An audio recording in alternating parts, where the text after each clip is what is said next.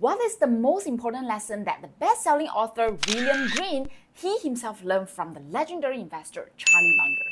I recently had the honor of conducting a 1.5-hour exclusive interview with William Green, where he shared numerous investing insights and wisdom for living a richer, wiser, happier life. During the interview, William revealed that he has several fantastic opportunities to interview Charlie Munger in person. In fact, he was once invited to a very special Zoom breakfast mastermind together with Charlie Munger, and due to the valuable interactions with Munger, William gained a lot of valuable lessons. In this interview, William Green shared with me the particular lesson that struck him the most. And frankly, I was very surprised by his answer.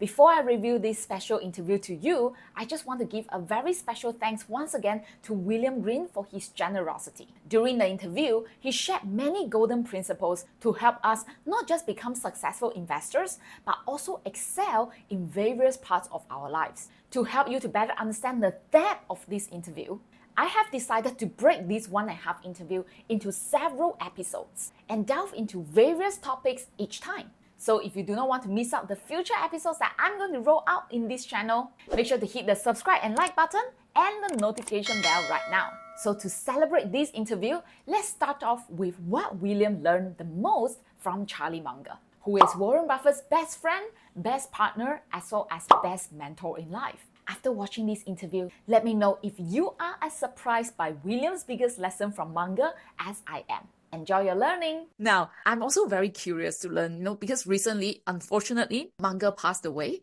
And I still remember the fond moment that I get to fly over to Berkshire last year to witness these two great giants on the same stage together. That was like the greatest honor of my life as well. And that was also where I get to meet you for the first time. And thank you so much once again for accepting my interview. I never thought of having this honor to be able to invite you here to come and share with us.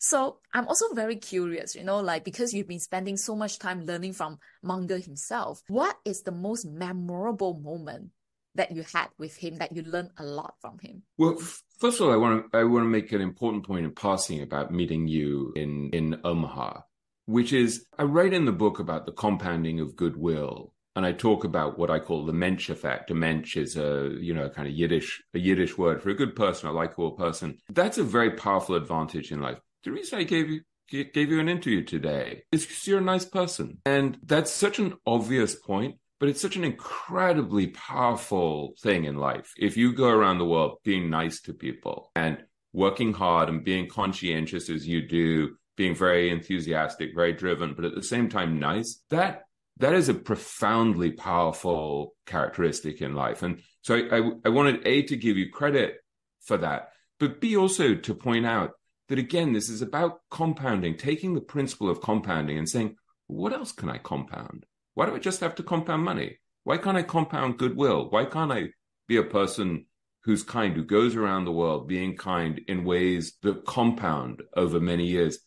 And it sounds ridiculous and sort of overly sentimental, but at a certain point, I see that, for example, my friend Guy Spear, who I helped write his book, The Educational Value Investor, everywhere you go, there's goodwill towards Guy. And, he spent so many years just being nice to people, just helping people. So I wanted to say that before I get to Charlie. So in terms of the most important, the most memorable lesson with Charlie, I mean, For me personally, it was him telling me that my book was one of the best investment books ever written, because that was such a powerful seal of approval from someone I admired so much that even though I talk a lot about wanting to live by an inner scorecard, as Buffett talks about, where you don't want to be defining yourself by validation from other people, I care about what other people think of me. And it matters to me. And it matters to me when people I admire think well of me. And so that had a huge impact on me. So I'll never forget the fact that he,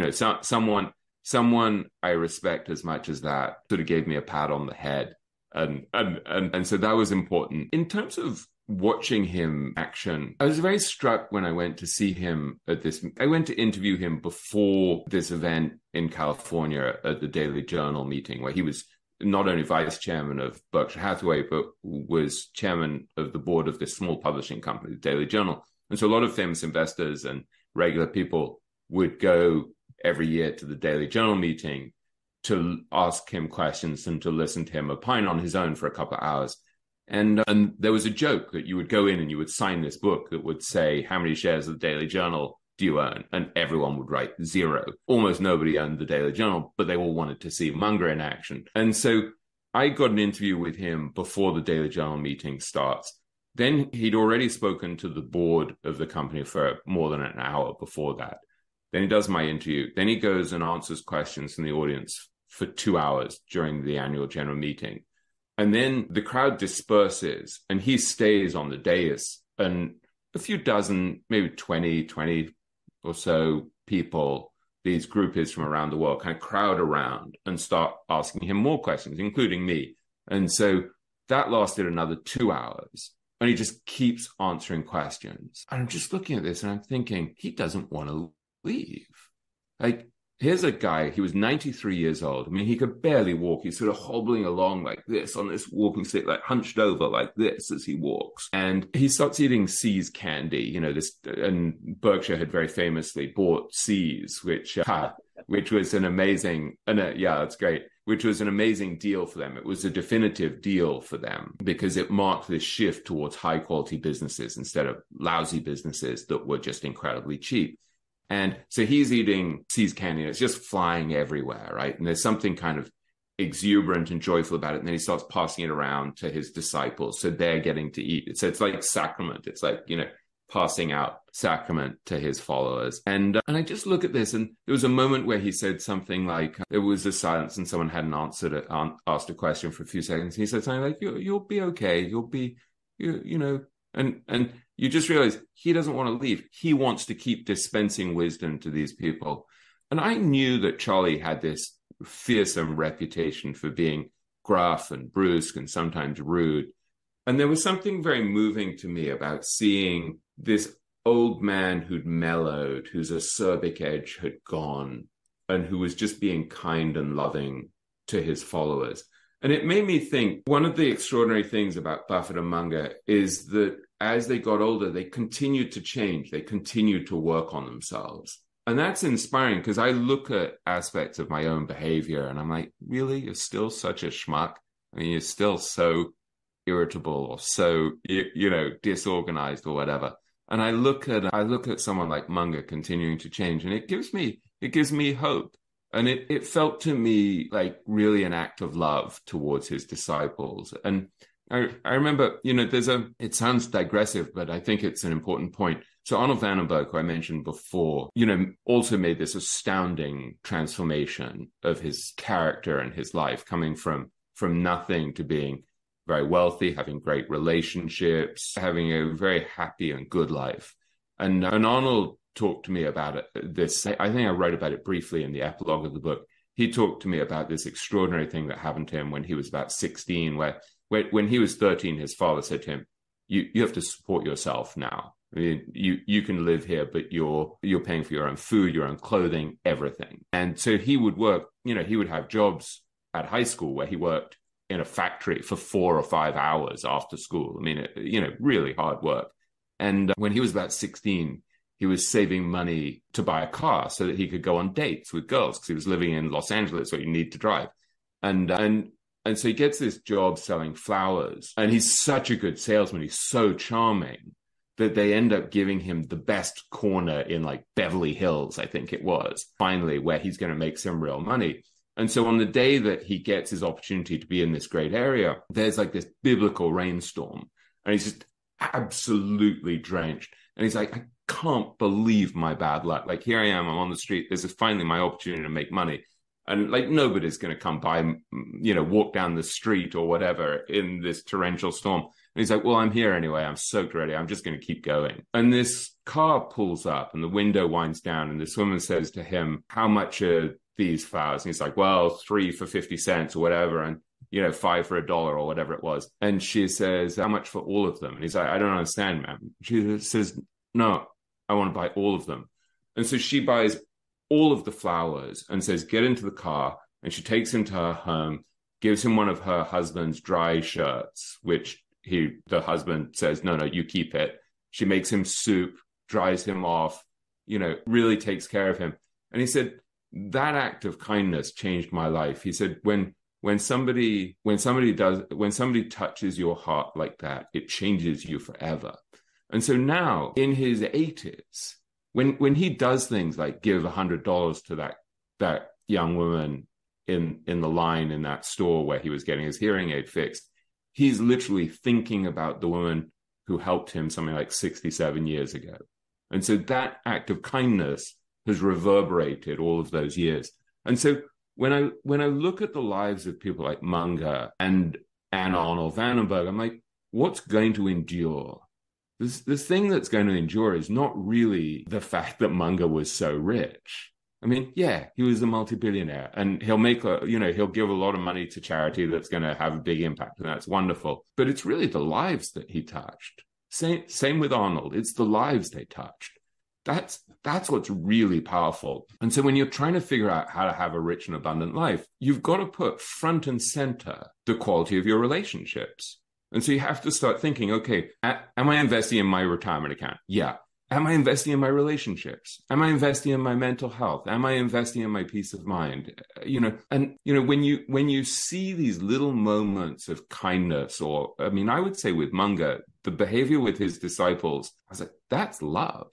And I didn't want to write it in the book because people would think, oh, you're so sentimental. It was love. And when you see that, when you're touched by someone's behavior, it gets under your skin in a way that you can't explain. And this is so clonable for us. I mean, this is, it's within reach for all of us. And so when I'm looking at these truly abundant lives, the reason there was such an outpouring of affection for Munger when he died, yes, he was brilliant. He was intellectually brilliant and a voracious reader. Yes, he was rich, but it was the number of lives he touched by sharing his wisdom. That was a gift. He gave us his wisdom, like with incredible generosity of spirit. And so it's the gifts, it's the giving. There's this great paradox, right? I had a wonderful teacher. I studied Kabbalah, which is this ancient mystical wisdom. If all of the books up here would be Kabbalistic books up on my bookshelf there, a lot of them in Aramaic and Hebrew. And I had a great teacher who used to say, the big man is the small man and the small man is the big man. And what he meant is the man who's small, who has a tiny ego, who's just giving, that is the big man. That's the person who has real power, like who can really have a huge effect on the world. And the guy who swans around with his huge ego, with his big fancy car and his big fancy house, it's like, fine. But that actually is the small man. And so the thing that we connect to with Munger is that at a certain point, despite being totally beaten down physically and having been through a lot over the years, he was giving us his wisdom. He was sharing his wisdom so freely. And so that act of kindness, of overcoming his own ego, of overcoming his grumpiness and irritability and inability to suffer fools gladly, that overcoming of ego is what made him so precious. That's what touched us. And so there's a very important clue there, I think, that the more ego-filled we are, and the more we take on the outer trappings of, the big swaggering money manager, actually, that's kind of poverty, right? To be that desperate for approval and respect and luxury and stuff. So it's the inequalities that actually make you rich. So I think of going to Arnold Vandenberg when I went to interview Arnold Vandenberg in Texas. He literally, he hypnotized me on the floor of his office about 2 days into my visit to interview him, because he wanted to change the way I talk to myself internally. So he's like working on affirmations for me based on what I wanted to achieve in my life. And then he hypnotizes me, playing me Vivaldi Four Seasons. There's nothing in it for him except for the sheer delight of the fact that he can then see my life improving. That's a rich man, right? That's not rich just in the conventional sense. That's a truly rich person. I hope that's helpful. I hope that points us towards something that's almost like more achievable. It's more within our grasp, because none of us are going to be like Ed Thorpe, who could figure out, how to trade derivatives in a way where like he didn't have a losing quarter in 20 years. I mean, Ed thought, there's a famous thing, the Black-Scholes valuation method for, I guess, derivatives that, Black and Scholes won a Nobel Prize for figuring this out. Ed Thorpe figured it out before them and kept it to himself and traded on it. I mean, this guy's a genius. I'm not going to be as smart as Ed Thorpe, but there are ways in which maybe we can be wiser than Ed. I don't know. I said to Ed at one point, do you believe in God? And he said, no data. And in some ways, it's a very smart answer. No data. In some ways, I'm like, no, there's nothing but data. Like, you look around you and the world is a very extraordinary place. It's a very beautiful place. And it's everything in some ways, if you look at it I'm not trying to be a proselytizer. I'm just trying to be honest. In some ways, it's like everything you see is sort of this unfolding of creation. And, I think this is probably one of the things that you're getting to if you study meditation very deeply, that not that I do or that I'm very expert in this, but you're just very deeply present, watching everything unfold in the moment. And so you're awake, you're seeing it all. So you're tremendously alive. So it's as if, to put it in sort of transcendent terms, it's as if you're watching God sort of unfold. But it's like, when I see something like Munger behave that way towards his disciples, I'm like, that's transcendent behavior. That's beautiful behavior. So I'm not saying God as in a man, with a beard in the clouds, as my daughter would put it. It's more like this force of goodness and kindness and love and empathy and compassion. And I don't know. So in some ways, I'm like, I hear Ed say that about, no data. And I'm like, yeah, really clever and really rational. In some ways, maybe that's totally blind. I don't know. Maybe that channel of being more spiritual isn't open. But at the same time, he's had amazing relationships and he's brilliant. So I don't know. I'm rambling a bit, but I think it's very important to reorient ourselves actually to ask what a rich life is, and to have a life full of those rich relationships, full of equanimity, but also where you're finding time to read, to sit, to look around, and actually be awake. Not that you're running so fast trying to accumulate that you're actually kind of almost like sleepwalking through your life. I think whatever that you share with me just now, it's like reminding us to really pay forward the kindness that we have received. And you never know, the kindness that you give out, right, actually has impacted me a lot. Thank you so much for being so kind to me. And that really gave me the reason to pay forward this kindness to more people. And I think it's that love, that kindness that go the extra mile that, like what you say, make Charlie Munger one of the most respected investor on earth. Not just about his intelligence, but his heart for everyone, right? To become better, become wiser. Yeah. Frankly, I was very surprised by William Green's answer towards the biggest lesson that he learned from Charlie Munger. At first, I thought it would be along the line of self-discipline, keep learning, thinking inversion, and all this. Although all these principles are important, what struck Williams the most is Charlie Munger's kindness and love towards his disciples, and his generosity in giving as well as compounding goodwill.